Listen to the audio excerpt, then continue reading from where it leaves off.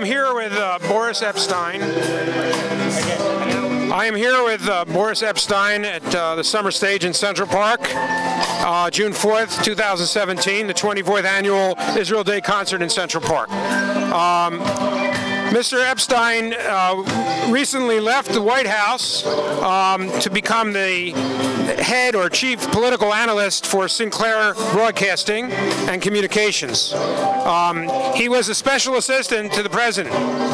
And because of that, I'm going to ask you the very important question is, one, will President Trump move the embassy eventually? Obviously, he didn't do it yet. And number two, will he allow for building in Judea and Samaria like never before? Well, and first of all, it's great to be here. Thank you for having me. Here's what I'll tell you. In my experience, President Trump is a great friend to the Israeli people, a great friend to the Jewish people in the state of Israel. He's already said that it is a matter of when, not if, in terms of moving the embassy. On the issue of building, the president is absolutely focused on getting to a larger peace accord. And everything is on the table in terms of discussions.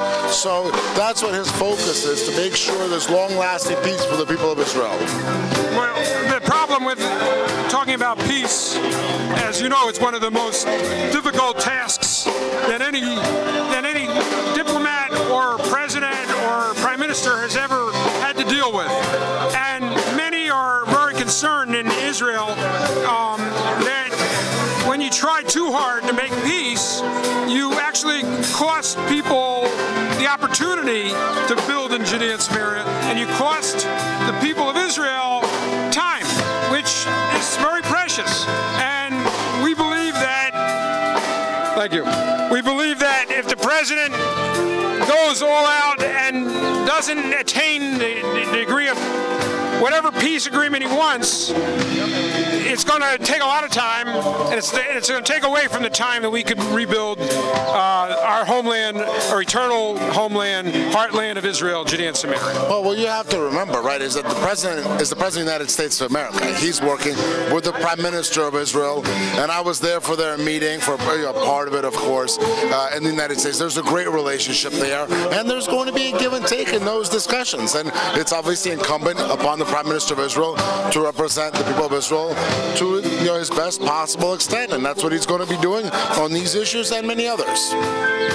But do you think eventually, I mean, he's already allowed for the new Amona to be built near Shiloh. He's given a green light on that, the President of the United States. But do you think that there will be other green lights in the process of trying to make peace, rather than Israel trying to make one concession after another, which they've tried so many times and it's never worked? Here's what I know, that the President of the United States, his relationship to the state of Israel is absolutely different from what we've seen over the last 8 years.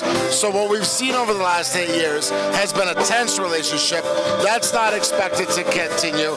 He is, in his heart, close to the Jewish people. Obviously, he's got family, he has family that's Jewish. He's a big believer in Israel. Look at the speeches he made at the Israel Museum, the solemn speech he had with Hashem, commemorating the 6 million Jews who died in the Holocaust. So he's a great friend of the Jewish people and of the state of Israel, and he will continue carrying out his policies as such. Well, we give him, obviously, our blessings. We hope he moves as quickly as possible. What we want to rebuild Judea and Samaria, and I think it's important in an event like this to stress how important it is to push for more building, more construction.